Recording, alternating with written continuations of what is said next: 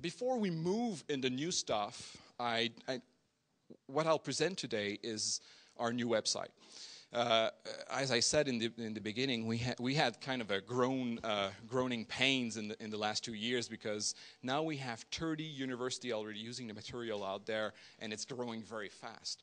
And most of this game is about ERP system, but it's about business. And we are all faculty in our fields. I'm from MIS. I have a colleague in operation management. We are not knowledgeable of everything in a business, even though we are teaching in a business school. So we have needed to document a lot of stuff related to the game, about the simulator, but also business aspect. Why the SAP is doing this in accounting, for example. And we had a problem having stuff all over the place, because we had a website, we had a Google group to support our people, we had the book, we had the DVD, and so the problem is that we had like too much stuff, and that could not be updated during the semester. So we took the decision to create one single website for everyone, the students, the faculty, and the UCC. So everyone gets the latest information online.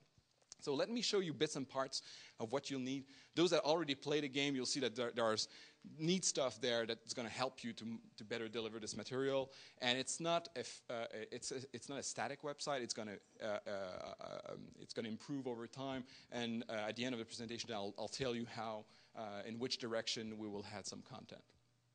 So let's start with the student material. So this is the single website, single URL, erpsim.hec.ca. HEC is the name of the business school I work. And ERP Sim is the name of the simulator. Okay, so you get all the information there, and notice that it's English and French. Not everything has been translated to French yet, but it's gonna be in the future. I think all of our users are English speaking, so it was a pressing need to have that in English. So the first thing is about an introductory video that we have filmed in Heidelberg. So we were in Waldorf 2 years ago, and while there we brought the camera, and Jacques, my colleague, the economist in this game, we filmed an introduction video about the game and explaining to the students. It's a video for the students, telling them, you've been hired by a company making musli, and you must make decision. This is the general rule of the game, are explained in a 5-minute video. So you can actually play that in your classroom. It's on YouTube, so anyone can grab it. So it's all about like the main element of this game. Okay, so the main, let's say, economic model underlying the game. So anyone who want to get started, this is the first thing you have to listen to. This is the storyline.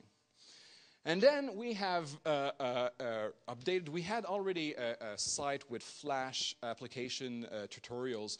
They have all been revamped for the 6.0 version. They are already available right now, and they are retro-compatible to 5.0.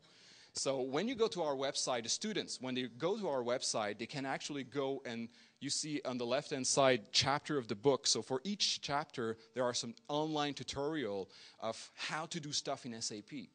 And the main idea is the following. What I like to do in class is talk to my people and discuss the concept.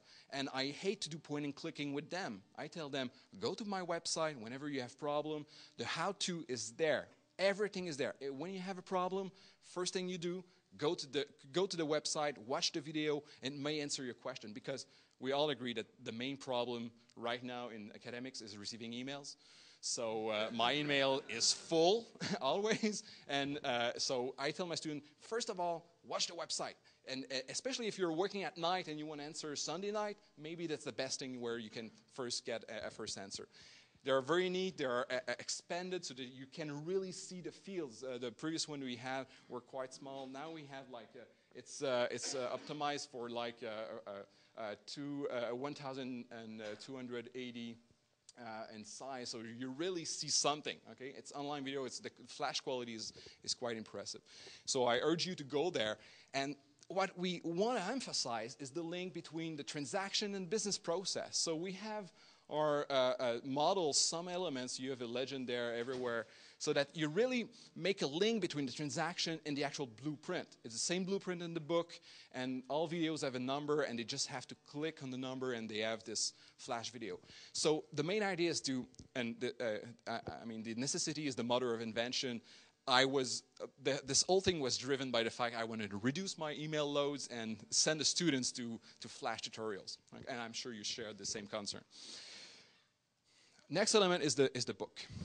So, and this is very important for those of you who already use the game, because we're discovering the business of software through this whole venture of ERP Sim, and we have to manage versions and better manage versions. So the idea is that the following: we have a book that was edited in September 2007.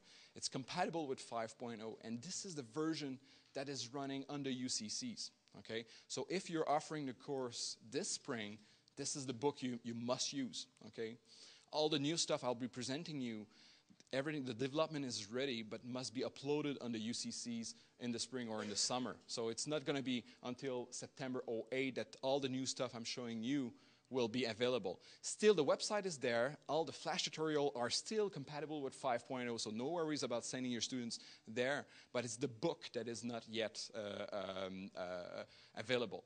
What we did is we did put a draft electronic version on the website so that you can access, and you have all the you have an idea of what's coming up. It's almost ready. It's really at the typo level. So the book is on the website. You can download it. It's a sample version. We have to, and we haven't got to a decision yet with the book. The wheel. Actually, the idea is for my 2-year-old daughter, and she's in a bilingual kindergarten, and she's always singing "The Wheels on the Road Goes Round and Round." Well, we had a problem with the book during the game.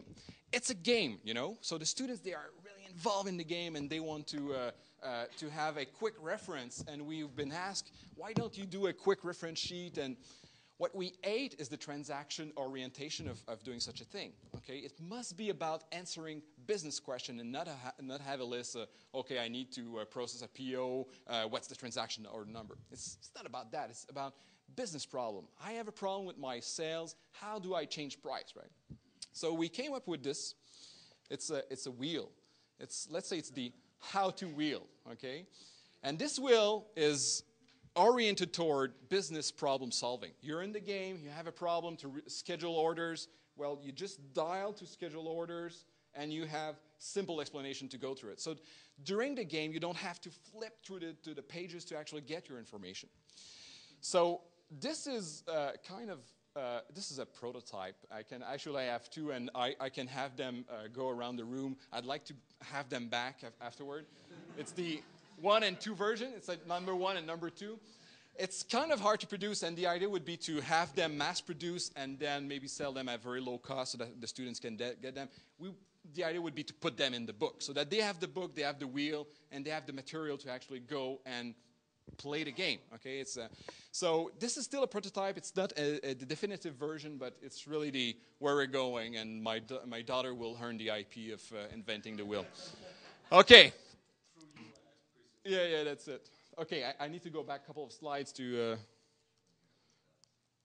Okay, so the website, one comment we got is, with this automation stuff, the students, at the end of the day, before playing the game, they want like an overview of what we're doing. And we've come with always blueprinting summary, an overview of the game. So on the students' website, you have different tabs where you have always the same modeling, but if you decide, let's say, we want to play a game and automate sales and production, but not procurement, well, they have a summary of this, what they have to master before the game with all the videos. So this is quite the idea is to always bring everything back to blueprints, because this is what we're training. We're training business analysts, and they have to make the link between the transaction and the blueprints.